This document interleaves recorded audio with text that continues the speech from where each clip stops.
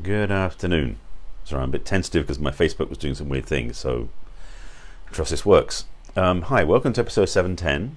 Episode today is living in the present is good, living for the moment not so much. I'll explain what that is in a moment and the framing of this too. Before I jump into that, let me introduce myself so you know who I am and why you might want to watch this. My name is Barry Selby. I am a best-selling author, inspirational speaker, and relationship attraction expert. I help women create balance in love, life, and business because I'm a passionate champion for the divine feminine, which also inspired these talks I've done now for over 2 years, called Messages for the Masculine Inspiring Feminine Heart. A little bit abbreviated title at the front now to make room for more descriptive information. So today we're at episode number 710. Yeah, a lot of these are out there. And following on yesterday's broadcast, which was about not planning for the future, and the day before that, which was not healing your past, I think. I thought, well, done the past, done the future, let me start with the present. So here we are, literally. And today's episode is living in the present is good, living for the moment not so much. So you only live once. Thank you for that, Adriana. Thank you so much. Actually, well, I was going to say thank you, Huntley, for the great job. I appreciate that. Oh, by the way, if you haven't seen my broadcast before, there are Facebook Live first, which is why I'm responding to people who are commenting. If you're watching it on YouTube, you won't know who I'm talking to. So, I want to break this up into two pieces, which of course is living for the moment versus living in the present, because they sound like the same thing, but they're not. Because which way how am I going to start this one? Because living for the moment is, in a lot of ways, that quick fix to numb the pain type thing. For a lot of people, they'd rather not deal with what's really going on. So I think I need to include. I need to include yesterday and the day before's broadcast, which is basically in Cliff Notes version, is getting a vision where you want to go, and also not carrying the baggage from the past into the future. When you're in the present, sometimes people are living for the moment to avoid both. They don't want to look at where they're going, they don't want to think about what's going to happen tomorrow, and they don't care about what happened yesterday. That isn't a good thing, because for a lot of people, the avoidance is actually what caused the repetition. You see, to quote one of the people I quote from in my teachings, George Santayana, I pronounced his name properly, George Santayana, I think his name is. Basically, that those who don't learn from people who don't learn from their history are doomed to repeat it. So if you're not willing to look at what happened before, and you want to live for the moment, ignore what happened before, you're pretty much tending to have what happened before happen again. So if you did something bad in the past, or you made a mistake, well, not say you did something bad. If something bad happened in the past because of a mistake you made, if you don't learn from that mistake, it's possible you can make that same mistake again, and that's going to bring more discomfort, upset, pain, wounding to your life. Not fun. So facing the past, which I talked about a couple of days ago, is relevant and useful, so you don't keep dragging it around with you everywhere you go, having it affect and impact your daily life. That's no fun. On the other side, if you don't have any plans for the future, intentions, vision, or anything else, then you have a distinct. Sorry, I just went sideways for a second. Let me bring that back. If you don't choose to look at your tomorrows, what's coming in the future, then you don't know where you're going to go. I mentioned in that broadcast about having no plan for the future is an old quote, which is basically, and I draw lots of quotes into my broadcast, by the way. But if you don't know where you're going, if you don't know where you're going, you don't know when you get there. If that makes any sense. It doesn't, I know. Or another way of saying it is, if you don't have a destination in mind, any port will do. That's a navigation term from somewhere way back as well. What I'm attempting to say here is, if you don't have a picture, an image, a direction, a focus where you want to go in life, it's unlikely, highly unlikely, that you're going to have actual results show up where you want to go, because you're not sure what you're looking for. Now, for some people, they want to live oblivious, and that's fine for them.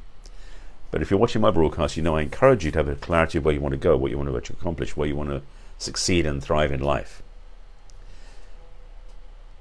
So bring it back to the present, because that's what we're talking about today. So living for the moment. is a way of avoiding both dealing with the past and planning for the future. Whereas living in the present is being aware of both the past and the future, at least the way I interpret it is, and I mean it this way. Living in the present means that you are experiencing what's happening now, being aware of anything that impinges from the past into the present moment so you can deal with it, looking at where you want to take your steps forward because you're starting where you are now, but you know you've got a destination to get to. So if you have a vision of where you want to go, say the journey of 1,000 miles starts with one step. I'm throwing quotes galore at you to say, which is great.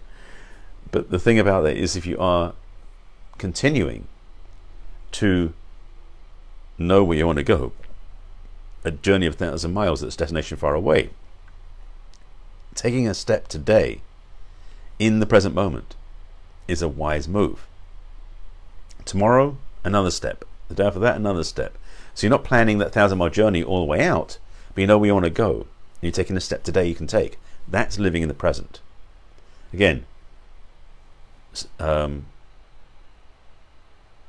living in the present, staying present, living in the moment, staying. I'm confusing myself now. Let's just say that when you are living in the present, being present, and present to what's going to happen, you're much more able to respond to the way life works. You're also able to get a clarity of making the right choice to move forward in the direction you want to head in. And also you find when things happen serendipitously, because they do, or coincidentally, depending how your life is reflected, then you can be in a place to actually do something about it. Where if you're just living for the moment and you have no desire to focus on the future, opportunities, intuitions, serendipitous coincidences, to blend them together, can happen and you have no clue they happened. You'll eventually be oblivious to them. And frankly, that's missing out on huge opportunities. It's like basically winning the jackpot but don't even know you won it. That's how much of a discomfort it could be. So I'm attempting to explain to you the power of living present now, being in the present of your life, and being able to choose, turn, move, respond to what's happening in your life consciously, actively, and effectively from the place you are. That's a healthy place to be. Because by being present in the present, you are in the place of the most, it's like being on a pivot point. You're at the right place to choose to go forward, to go where you want to go. However, as I said in the previous two broadcasts, which I invite you to go watch, by the way, I do recommend you watch my broadcast I'm talking about because they'll be of value to you. Clearing up the past crap, baggage, upset, distress, when you'll call that stuff in the past, and having a clear vision of where you want to go, makes living in the present a much more enjoyable, comfortable, and effective way to live life. Just three things: the past, the present, and the future. But that's really what I talk about is in my coaching work, and in fact my free video series on my website, which I've now told you what they are, talks about your past, present, and future. It's an old video series, by the way, from about 7 years ago, so it doesn't need to be updated, but it still makes the same points, which is you really need for your own success, thriving, opportunities to go forward, to work in the present moment, to really clear out past, focus on the future, and be present in the moment and embrace who you are in the moment. Now, a couple of things I want to tag into that. Living in the present is great if you do something with your present. Kind of obvious, I would say. But here's the thing. Living in the present where you are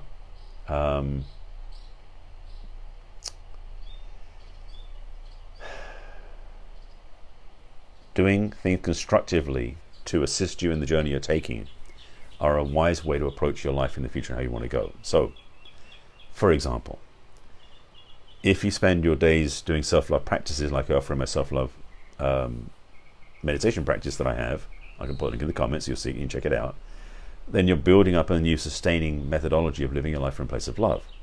It's a continual habit pattern you're installing. That's an installing logo, I guess. You're installing so you can actually have more joy, more success, more abundance in your life. That's a wise place to start. The course I've been marketing for a while, which I'm going to promote here, as mentioned it too, Coming Home to Yourself, is a way to bring yourself to the place in yourself in the present that allows you to thrive and be successful in the present in your life. That'll also be in the comments too. You can check that out as well. I'm not sure it's that way or this way. Somewhere around this broadcast there'll be comments, and I'll put a post in there of self-love practice and the Coming Home to Yourself course, because they're both relevant to bringing yourself forward in the present moment to be more effective, more successful, more joyful, and more What's I'm looking for? More present? Yeah. But more loving too. I'm a big fan of that, in case you hadn't figured that out by now. I think it's really want to make that point, because again, to be honest, let me say it this way. The only time we have is now. That's kind of an obvious statement. But by being present now, it means being responsive to now as well. For some people, they like to be asleep at the wheel and try to ignore now. It doesn't work that way. Whether they want to tune out or numb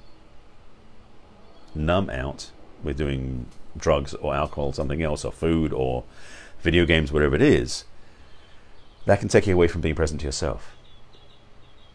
I'm recommending doing things that actually bring you more present to yourself. Again, coming home to yourself, the name of the course is pretty obvious. And the self-love practice. Again, self is in both.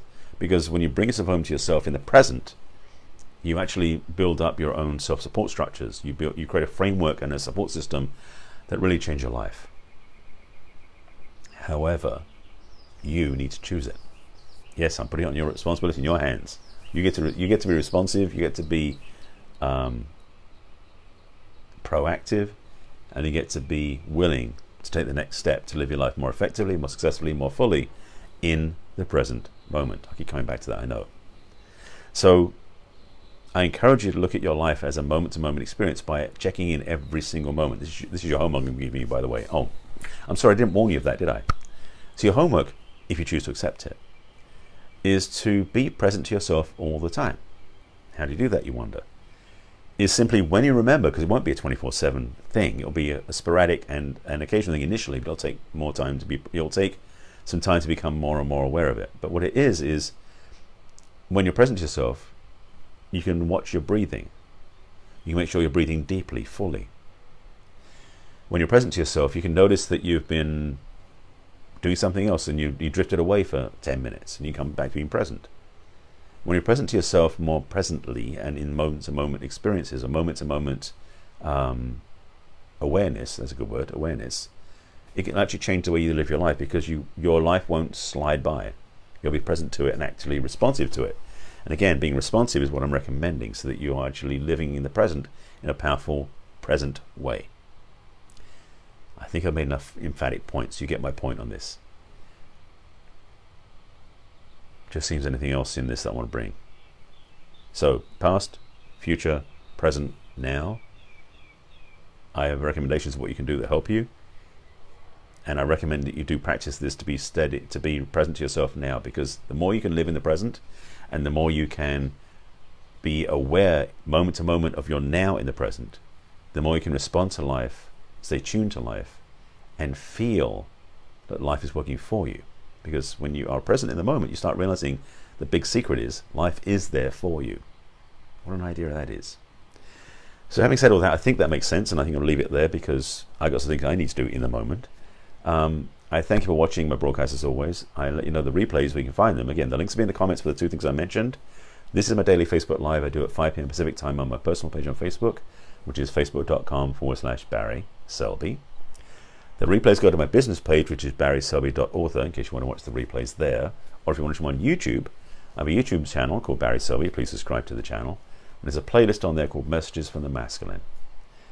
I hope this has been I think, well, I know this is of value to somebody. Maybe not you, but if it is of value to you, I'd love to hear from you. Any thoughts, questions, feedback, please put them below in the comments, and I'll check into them later, whatever platform you're on.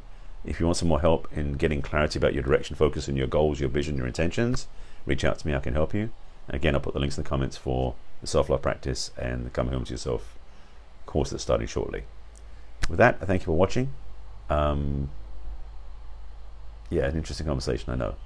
I'm back in tomorrow at the same time, 5 p.m. Pacific time, with something new and different. We'll see what it's going to be. And I invite you to have a great evening. Enjoy your Sunday, and I'll see you tomorrow at 5 p.m. Pacific time. Bye.